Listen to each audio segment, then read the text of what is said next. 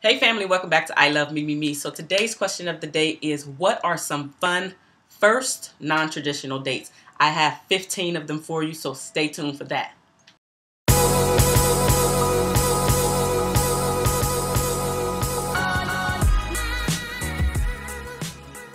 Welcome back. So 15 first non-traditional dates that are absolutely fun. Let's go ahead and jump in.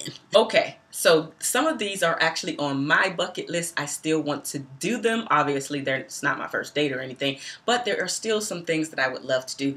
Obviously, these definitely depend on where you are in the country, okay? So the very first one is to take a tour of a cave. Now, if you are claustrophobic or something like that, then this is not for you, okay? But if you are the adventurous type, or if you just like to try things at least once in your life just to say that you have tried them, that you have tried it, then this would be something for you. It doesn't have to be like a bat cave or something like that, but go ahead, get out of your comfort zone. These are the things that you are going to talk about later on. These are the things that you will share with your family and friends. And if you guys make it to having children and grandchildren, absolutely, these are the things that you will share. So get out of your comfort zone. Take a tour of a cave if you can. The second thing is something that I absolutely want to do, which is the escape room. You guys absolutely don't know this part about me, but I love Groupon and Living Social. They have the escape room on there all the time. I just have yet to do it. But anyway, yes, go and be adventurous and try to get out of the escape room. I actually heard that it was really fun. And so it's something that I do want to do. I just have not done it as of yet. Check it out, Groupon or Living Social, the escape room.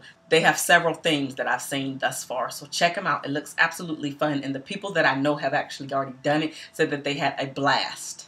The third thing actually I loved, which is a murder mystery dinner. So you go and have dinner while you're trying to absolutely solve a murder mystery. They have the characters live in front of you. I had a ball doing this. This was a fun date.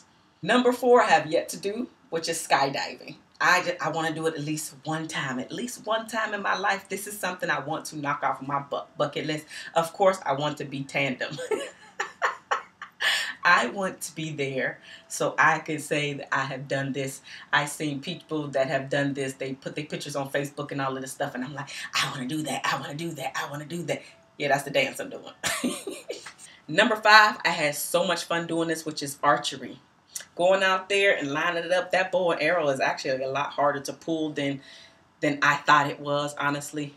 And I had a ball doing it, and actually the very first time that I went, they had a competition with us, newbies, right? And then I won the actual competition. It was very funny. I was just like, because I'm very determined. Once I start to get out there, I'm competitive. Even if I don't win, I'm competitive, right? If I see that I'm losing, then I'm no longer competitive. Number 6 is karaoke. Go out there and get those lungs the pumping and piping and see what your new friend has going on in the singing department. What are those vocal cords actually sounding like? Do they sound like a horse? Yee! Or do they actually have pipes of goddess like la? Anywho. Number 7 is to go out and play laser tag. I have so much fun when I've done these. You know what? This whole list is making me want to go back out there and do some things that I have not done in a while, because laser tag is absolutely fun as well. I'm loving laser tag. Haven't done that in a while, so I think I might get back out there and do that.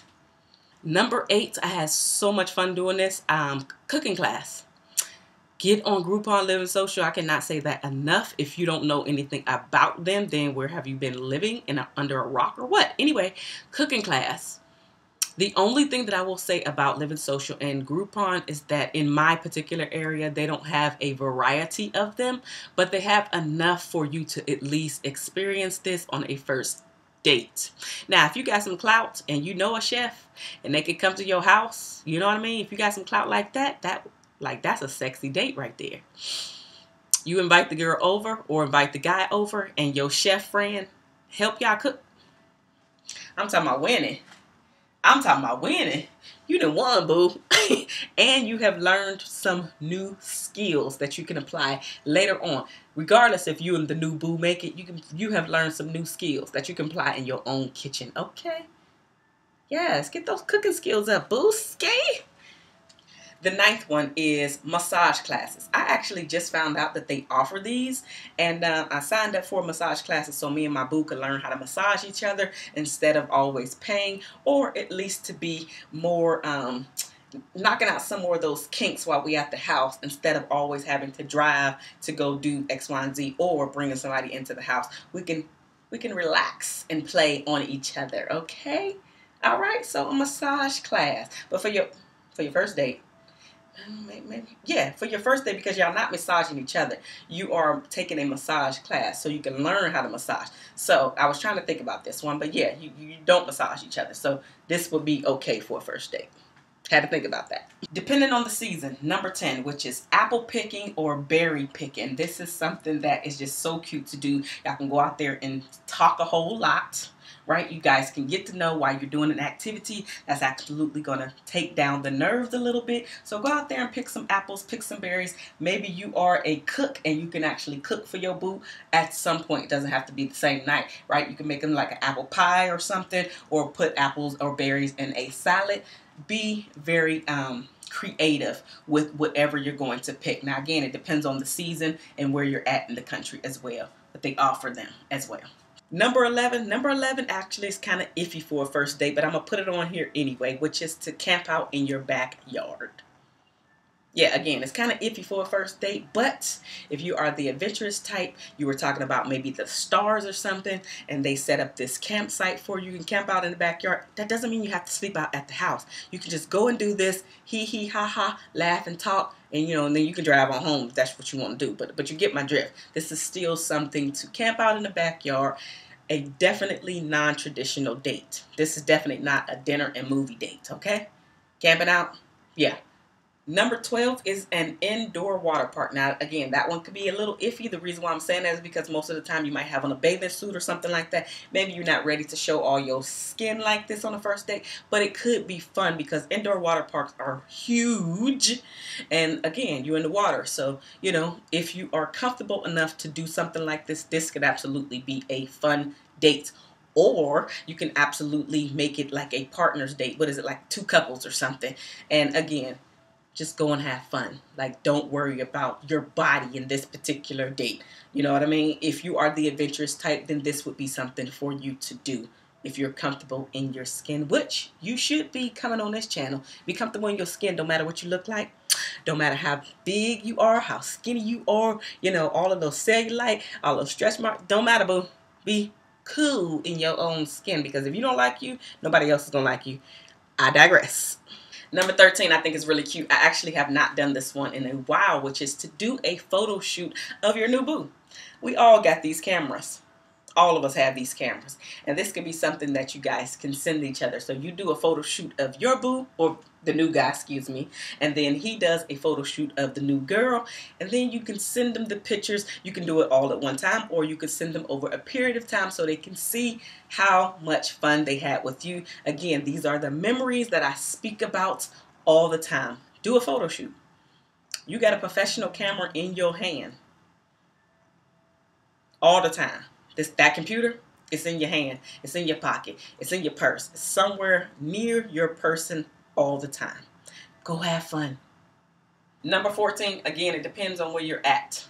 I'm here in San Diego near the water, and so number 14 is to go whale watching. I've done this a few times.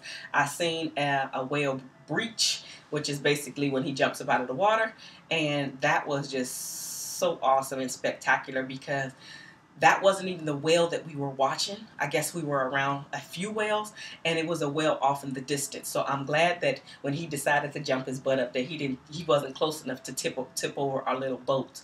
So, but it was so awesome to see. I was like, whoa, that was awesome to see. One of the other times that I went out there, I got sick. I was trying to be cute, drinking that wine that they was giving, and I didn't eat. Don't do that though. Don't do that. If you don't have your sea legs, don't do what I just said, because that was not a fun experience. Throwing up, that was not sexy.